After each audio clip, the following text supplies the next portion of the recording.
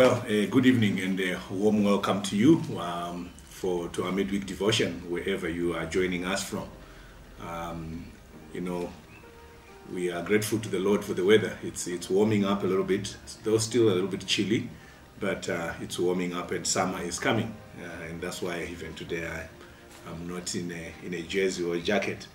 As is our practice, we have a midweek devotion on a Wednesday to follow up on the passage that would have been preached or the message that has been preached the previous week. And this last Sunday, we had a harvest service. Oh, what an amazing and incredible service it was. It was a real blessing seeing the Lord's people being moved to give, celebrating the harvest. And thanks to Pastor Gary and Sarah for leading us, for our music teams, for everyone who was there behind the scenes to make that service a success. And thank you all for your faithful giving to the Lord's work here at Northside. And so today I just wanted to look a little bit about the harvest. Where do we find this in Scripture? Pastor Gary gave us a summary of the harvest service, looking at the series that we have been doing, a series on godly living, living God's way, in fact. And so part of living God's way, he mentioned, is when we carry out his commandments. And one of the things that he requires of us is to give to him. And as he prospers us in our harvest, we give towards the work of God in the church, but also even to the vulnerable groups in our community. But we also have been looking on a series in the Old Testament about Elijah and Elisha, which we are still in the middle of. So this coming Sunday, Pastor Gary will be preaching on the call of Elisha as a successor to Elijah. But we saw again that there was a prophet who stood for God, because the series is titled Standing for God. And one of the ways in which we can stand for God is through this harvest time, give towards the harvest. Giving towards the ministries of Northside, but also to support the ministries that we are doing even outside of the Northside family itself. And so today I just want to turn to Exodus chapter 23, and I'll read verses 14 through to verse 16, giving us a little bit of context about the harvest. And the heading here in my Bible is 3 annual festivals, but I'll concentrate only on the harvest. So it says 3 times a year, verse 14, you are to celebrate a festival to me. Verse 15, celebrate the feast of unleavened bread for 7 days. Eat bread without yeast as I commanded.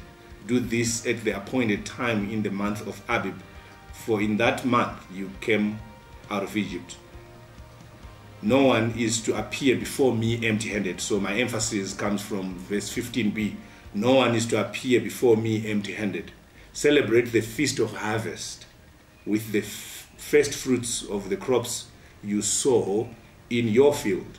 Celebrate the feast of ingathering at the end of the year, when you gather in your crops from the fields. So these are the 3 feasts that are mentioned in the passage. We have the feast of unleavened bread, which is the Passover. Then we have the feast of harvest, where God commands that you celebrate the feast by bringing in the first fruit. But then there is the feast of ingathering, where after the harvest now you bring stuff to the Lord. And looking at the feast of harvest, there are some observations I would like to just make today. The first one is that in that passage it says, none of you shall come to me empty-handed. Meaning during that feast of harvest, God is even assuming or even saying that there will be something that you have. Therefore you can't come to me empty-handed. You sowed something, and I, the Lord of the harvest, give you the harvest. And when I have done that, take from what I have given you and come to me with it during harvest. So in other words, he's saying no one is too poor to give. Why? Because he's saying, I've prospered you. I have given you, you have sowed something, and me being the Lord of the harvest have made you prosper in it. And I'm asking you from what I have given you to take the first fruit of it and give to me. Why the first fruit? because he's saying the first fruit is the most important one. This is something that is giving you hope that this year we have a Bamba harvest. You are getting the first fruit, and you get that, and you say to the Lord, in gratitude, I'm giving it to you, and then I'll enjoy the rest. And this is the most important part of your harvest, the first fruit, where your heart is sinking in and saying, now I am going to enjoy what I've worked for. And he says, I would like you to take that very important part of your harvest and give it to me. Then you can enjoy the rest. In other words, you will enjoy more, you will get more from your harvest than what you are giving to him. And we see that an example of this in how God gave. You know, the word of God tells us in John chapter 3:16 that for God so loved the world that he gave his only begotten Son, that whosoever believes in him will not perish but have everlasting life. In that passage, it's almost speaking again about this very important being, Jesus Christ, his only begotten Son. And he is giving that only begotten Son, and then enjoying the rest of his children, who are us, who come to faith in the Lord Jesus Christ. So he gave us the most important being. You know, in the Godhead, they've been living together for eternity. God the Father, God the Son, and God the Holy Spirit. And he says, because I've loved you so much that I'm giving you my Son. Almost like a first fruit. We actually read in the Bible that even Jesus was the first fruit, even in the resurrection. But for the resurrection to happen, he had to give his Son to come, to live a life which was miserable. God coming to endure the pain of earth, but that culminating into his death, and therefore then later coming back to life. Right. So again, I want to reiterate the fact that there is no one who is too poor to give, because we are giving from what God has prospered us with. But why do we give to the Lord? I just want to again talk about three things or three aspects of why we give to God. The first one is out of gratitude. We give to God because we are thankful. And there are so many things that we are thankful for to the Lord. But with harvest, first, we are thankful for the fact that God has actually provided for us, for his provision. He has given us this harvest, because we understand, you know, when we were doing whilst we were doing the series we are in, we saw that there was no rain in the land for 3.5 years. And there was famine. And the king was looking for the prophet. Why? Because there was famine, and he was saying, you are to blame for this famine. They were not prospered in the fields, and people suffered a lot. And so when we sow seed, remember the farmer, they go into the field to prepare the farm whilst it is still in the dry season. They are looking forward to some rains. They don't know whether there will be rains or not, but they have faith that there will be some rain.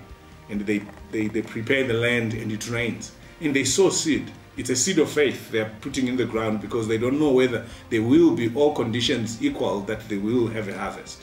And now when they see the first fruit, you know, the suspense that was there, the anxiety whether I'm going to get through this, is dispelled. And at that moment, God says, now that you know you are going to have a harvest, give me the first fruit. And you are doing so in gratitude, because you are now saying, oh, thank you, Lord, for putting all the things needed for this harvest to come by, to be there, so much that I'm now getting this harvest. And so we give in gratitude. And there's a lot of things that we are thankful for, except only the crops or whatever work we do, because when we talk about what we sow in different trades. Some people are working in the industry, some are in commerce, people are in different kinds of things that they're doing to make a living. And God is prospering us in those areas, and therefore we are also giving from what we have sown. But we are also thankful for even our faith, that the Lord Jesus came to die for us. Thankful that we are now called children of God. For we are told that those who believe in Jesus, he has given them the power to be called the children of God. So we are thankful for who we are. First, even for waking up to be alive, but also for being alive in Christ Jesus. And also then for the provision that he is giving us. And for that, we say, Lord, we are thankful. Don't forget that we still have a window. We are still in the mood of harvest.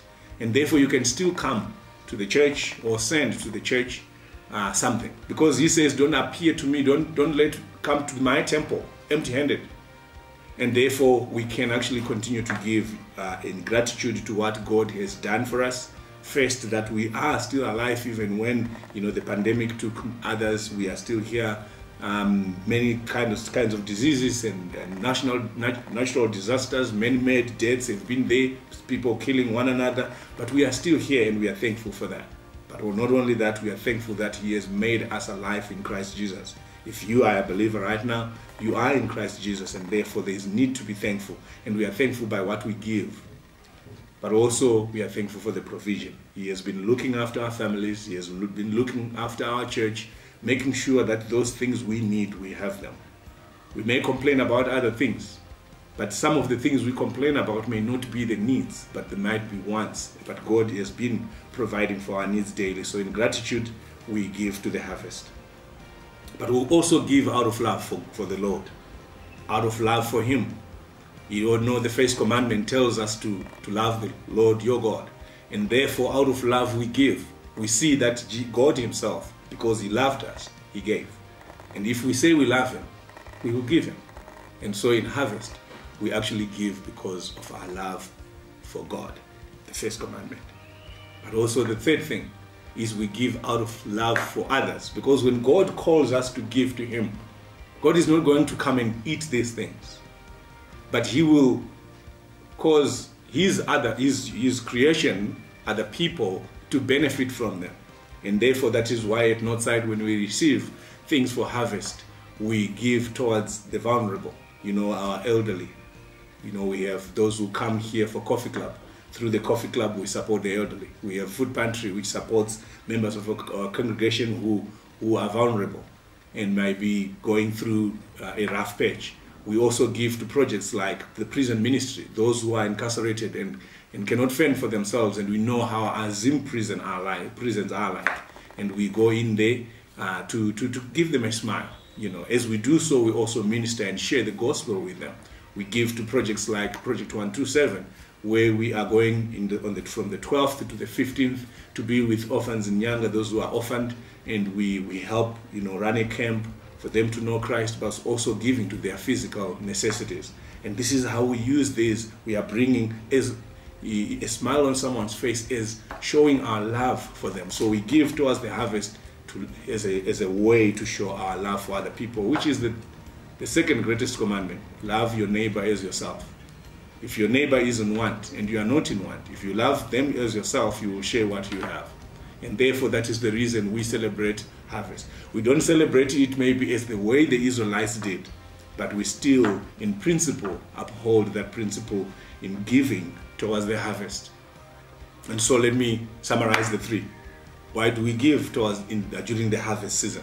We give in gratitude to God for our lives, being alive, but secondly, being alive in Christ, that God gave His Son to die for us so that we could become the righteousness of God in Him, but also grateful for the provisions He's giving us our daily needs. The second thing we give, the second reason we give, is out of love for the Lord. The first commandment, love the Lord your God.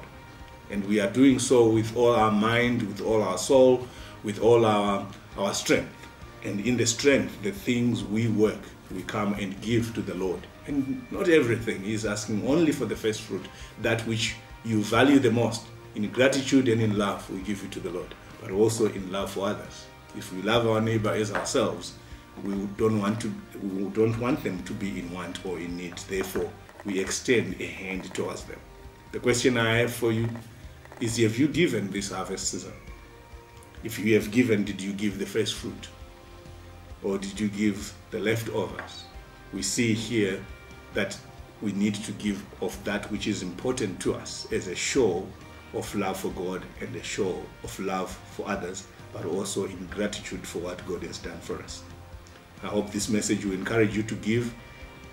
If you haven't, if you have given, it will encourage you to understand why you did it, because maybe you might have done it through just as a way to go through the motions, or to do it because the church leaders have asked you to do so. May this be ingrained on your heart. May this encourage you or challenge you that as you give in gratitude to God, you give to show your love to God, you give to show your love for your neighbor. May the Lord bless you. May the Lord keep you. Let's pray. Father in heaven, we thank you this evening for your love. We thank you for your grace. We thank you for the church here at Northside. It is your church, the church you are building daily and preparing her as a bride that you will present to yourself when you finally return. And so we are thankful to you again for the harvest. Thank you for those who have stretched their hands to give towards the harvest. And we pray that everything that we have collected will be a blessing to those who will be ministered by them, and help us to be good stewards, to direct every penny, every item that was brought to good use. And I just pray a hand of blessing on everyone here at Northside, for everyone who has managed to give towards the harvest, and even for those who did not. We just pray your hand of blessing, and all this we pray in Jesus' name. Amen. Thank you for joining me this evening. I hope you will spend the rest of your evening well. Sleep well until we meet again. Bye-bye for now.